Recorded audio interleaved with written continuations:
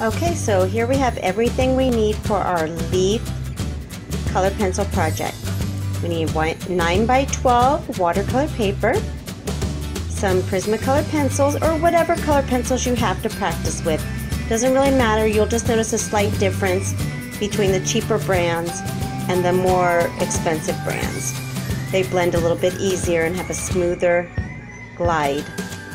Then the paint eraser or paper stumps. I prefer the paint eraser, it's a little bit firmer and you'll be able to blend a little bit easier. Okay, let's get started. Okay, so we're gonna work on our leaf colored pencil drawing, and I am using Prismacolor pencils. You can get these at any Hobby Lobby, Michael's, Joann's.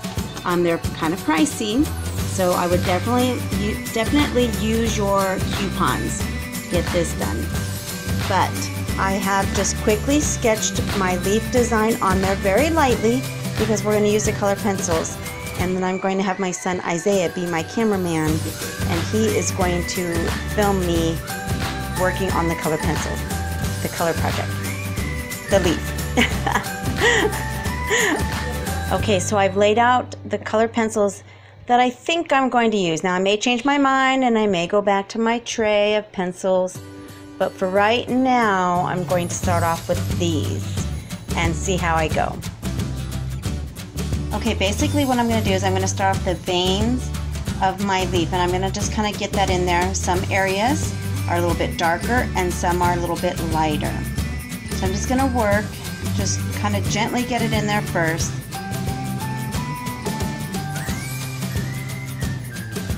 And depending on how hard you press or how lightly you press is the amount of color that will come off the pencil. So if you press harder, it gets darker and more color comes off. Okay, now we do have a little bit of a rounded, a little bit fatter at the end. If you need to, if the point on your pencil is not very sharp, always keep your pencil sharpener aside or an X-Acto knife aside so you can sharpen it to a point if you need it to. Sometimes it gets a little bit hard to get that fine detail in there. So I'm going to work on this a little bit and then I'll videotape a little bit more. Okay, so as you can see here, I went in and I kind of just laid in my veins, the darker brown, and then I'm going to start with my lighter colors first because it'll be harder to start with darker colors and then come over with your light colors. So what I'm doing first is I'm going to lay in my light colors first so I can get those in there, and then I'll come back in with my darker colors, whichever I choose, to come through here. Okay, so I'm going to utilize my darker colors over my light color. That's just how I'm going to do this project.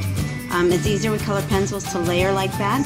And with color pencils, it's best to layer and add beautiful colors. So even though I have my reference leaf and it's brown, I may add some greens, some yellows, just use my creative license that I have and just go ahead and be creative and make the leaf beautiful. Brown's not very pretty, but that's what color we have right now in this season. LOL.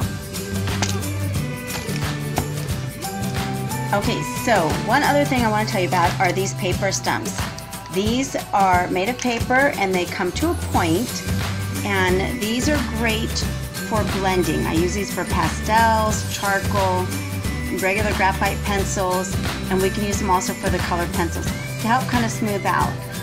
This is also kind of the same thing. It has like kind of a rubbery end, two different ends to it, and it does the same thing. And I'm going to show you. You can see we look very gritty right here on the colored pencils. And so what I'm going to do is I'm just going to take my end and I'm going to utilize this and just kind of smooth it out.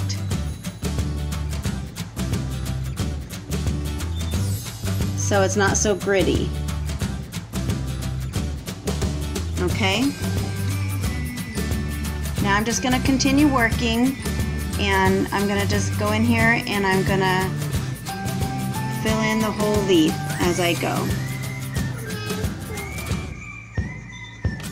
Little Miss Zoe's in here as well as my cameraman Isaiah. Now, when you utilize color pencils, the way I like to do it is I don't like any of the white to show through. I'm just going to come in here and I'm just going to follow my lines. I'm going to try to keep my pencil lines all going the same direction. Sometimes it's a little hard as you're coming up around your corners and everything. But do you see how pretty that's looking? So if we come in here, I'll show you the paper stump now.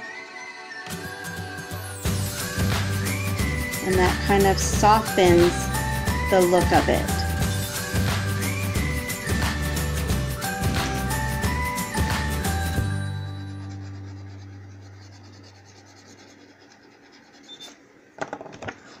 I'm going to switch out.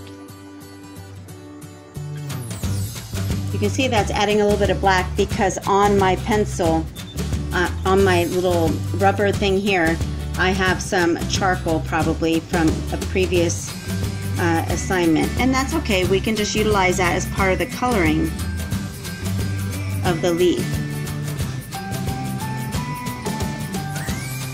The rubber is a little bit firmer and I can press a little bit harder so it blends it a little bit more. And this is going to work really good when we go to start blending with our other colors.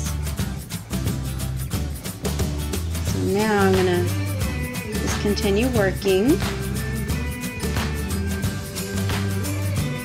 Fill in my leaf.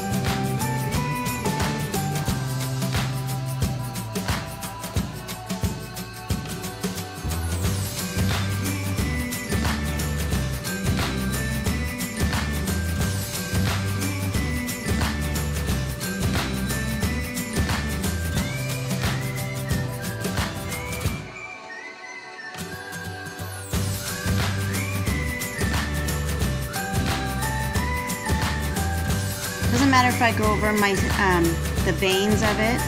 I can always come back in and add another color. Oops, it's because I'm trying to hurry. So you don't want to do that. See how I have that horizontal line and all my lines are going this way, and now I have that line. So I have to work a little bit harder to take away that line. I have to kind of come in here and make it a little bit darker in that area.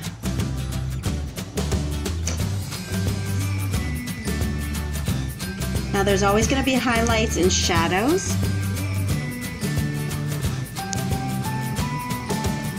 But right now we're just getting our foundation color in there. But with colored pencils, see how I kept it a little bit lighter here? We've got the darker shadows there and it's a little bit lighter here. I'm not going to cover that. I'm going to let that be a highlight. So it's going to be a little bit lighter in color. And I'm going to do the same thing right here. I'm just going to gently go over it.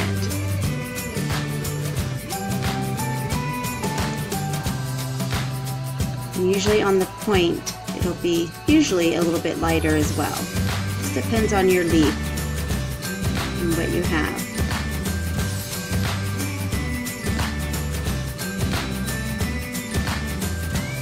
So right now I'm just going to come back in here and I'm just going to rub that in, smooth all that out.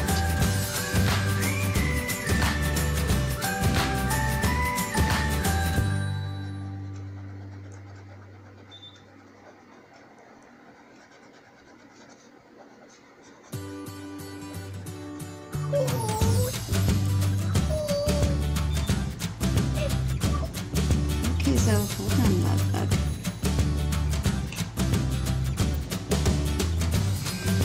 And I am going over my little stem as well.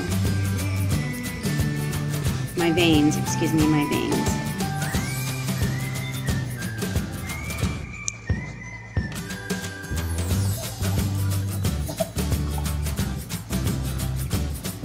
Okay, so as you can see, it's starting to fill in, but we still need to come in and add some layers. So I'm going to come and I'm going to come back in with some of the reds, some more browns, and then I'll show you what I'm doing with that. Okay, now you can see that I've added a little bit more of my golden color and a little bit of these red tones. And so I'm going to continue working, and you'll get to see what I'm going to do. Okay, so I'm just going to continue filling in.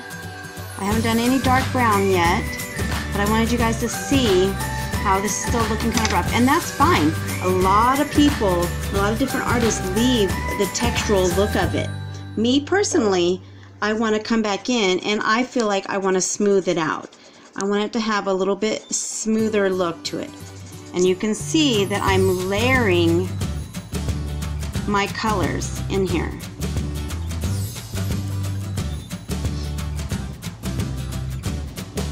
Remember our highlighted areas?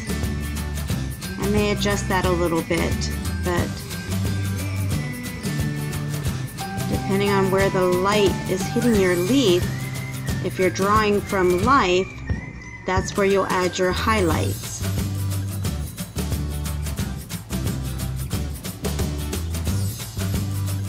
So I'm come in here. I already came in once already and went over my dark vein lines.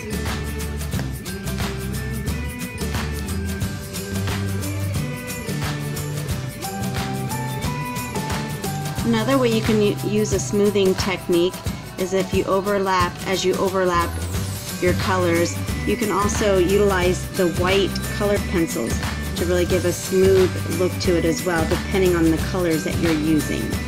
I don't want to use it right now because I'm not really having any white in the leaf. Okay, so I came in and I smoothed pretty much everything out. Now I'm just going to get my other, I'm going to come in with a little bit of the dark brown, and I'm just going to start layering some of this in. I'm not going to put it all over. I'm just going to pick and choose where I want it to be.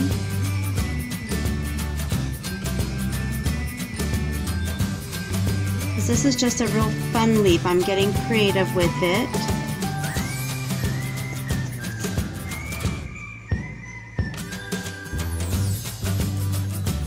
I'm going to come back in and I'm going to darken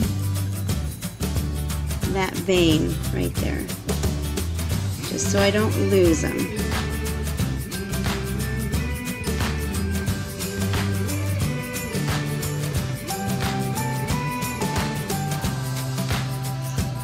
You don't want to add too much of the dark brown just because the leaf is not really a dark brown, and I don't think that that would be very beautiful if it's just all brown. You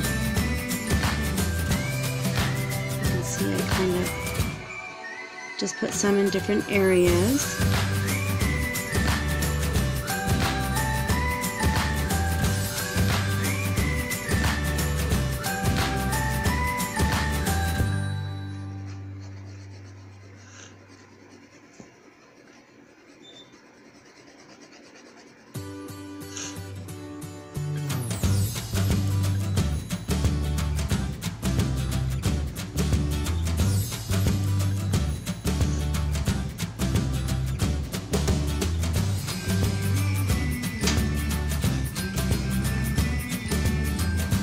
My other sun.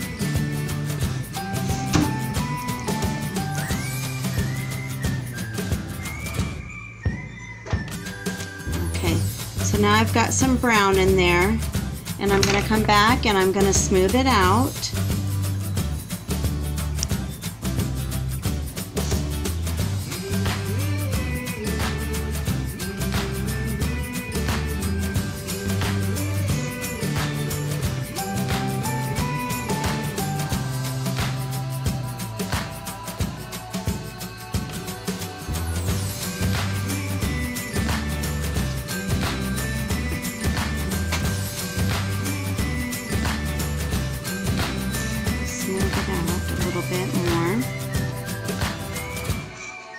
And then I'm going to kind of take a look at it, and I'm going to see what I want to wear, what color, what does it need, am I missing something, is one side too heavy, the other side feels too light as far as the color range. Do I need to add more brown? Do I need to add more of the red color tone to it?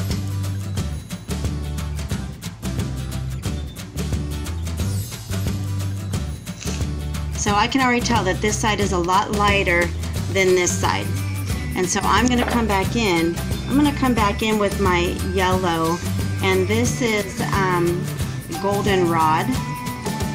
And I'm just going to kind of come back over. I'm not even going to be too particular. I'm going to go over all my other colors that I have here. And because this is the lighter of the colors, we won't have any problem with the darker colors shining through still. We'll still get those hints of the darker colors in there, in the reds. I'm going to come back in this red. This one is called Sienna Brown. I'm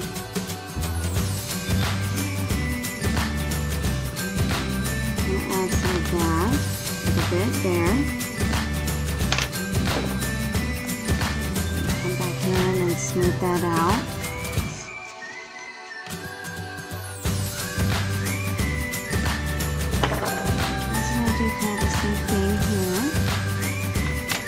I'm actually going to get kind of a brighter yellow, and I'm going to play around and I'm going to see what this is. This is yellow ochre.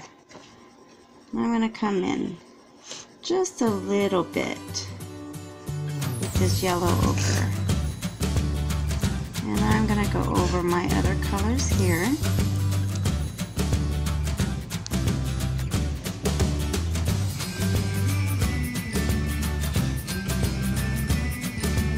And a lot of times when you go over your colors with another pencil, it's going to blend it as well.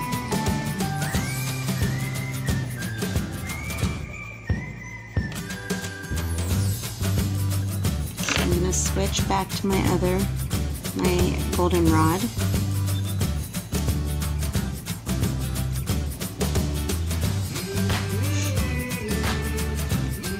And then the red is the Sienna Brown, and then I had another kind of reddish brown, and this is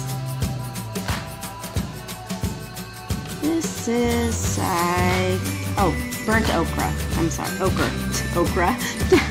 Not okra, we're not eating. This is ochre. Okay, so I'm gonna work on this a little bit longer, and then I'll show you what I have done as we get closer to being finished. Okay, so as you can see, I have my finished leaf. I went back in, I add a little bit of this green color and a little bit of this brighter yellow color, and I just kind of went back in and fine-tuned my edges. I also used this a lot to kind of give me a smoother look, and this is actually a paint eraser. Is technically what it is. It has little rubber erasers on the bottom, but I use it for several different things. For example, blending in color pencils.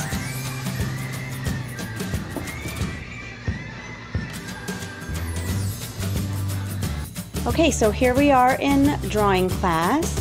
We are all working on our leaf study, and we're using our colored pencils.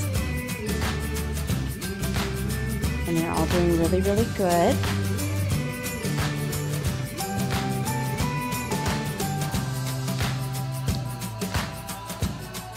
I have a couple different sets of colored pencils. But they're all doing a slightly different leaf, and since we're all doing different leaves but kind of the same leaf, they're all going to look different when they're done with their work. It's going to be really exciting. And then this is the one that I completed to give them an example.